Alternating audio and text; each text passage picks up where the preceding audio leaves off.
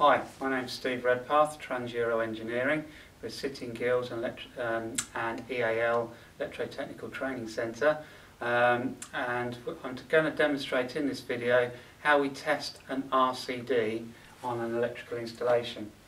So if we're testing an RCD, that's there to protect for additional protection. There are three tests that we carry out, and that is we test the RCD at half of its rating. So for additional protection, the RCD must be rated at 30 milliamps, and therefore we test at half that, 15 milliamps, 1 times 30 milliamps, and for additional protection we must test at 5 times that rating, 150 milliamps. So with our RCD tester, this is all automated. It will carry out all these tests automatically, and we test on the positive and the negative half cycle of the sine wave. So we simply need to go to a convenient point on a circuit that this RCD is protecting. So in this case we have a socket here, which we can, sorry, wrong socket. We're going to go to the ring circuit that is being protected by the RCD, which is on this B32 breaker.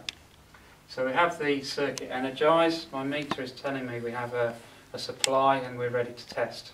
So this is an automated test that will run through the half, 1 and 5 times current settings. So I simply press the start and wait for the test to commence.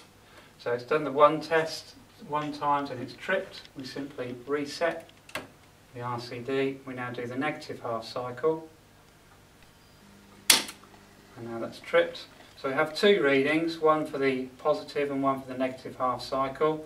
And that tripped in 17 milliseconds and 28 milliseconds. We then reset the RCD to carry out the other tests. So it's now carrying out the 5 times test, and that gets tripped at 15 milliseconds on the positive half cycle, and tripped at 5 milliseconds on the negative half cycle. And we finally do the half times test. So in this case we shouldn't trip the RCD because it's half times its rating, 15 milliamps.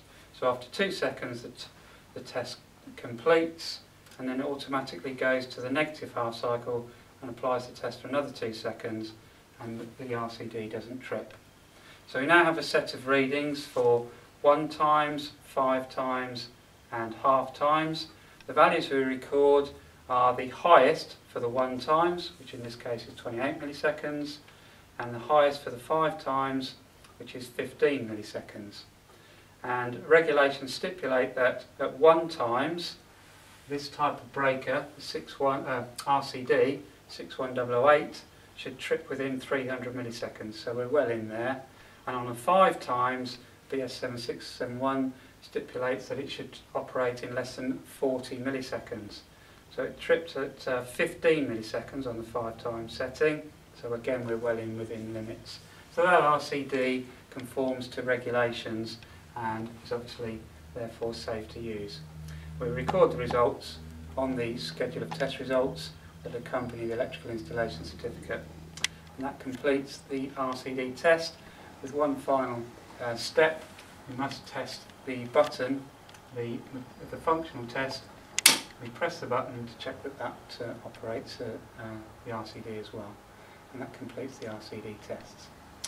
Okay, that completes the procedure. If you want to see more of these videos on test procedures, please visit our website at www.trans-euro.co.uk.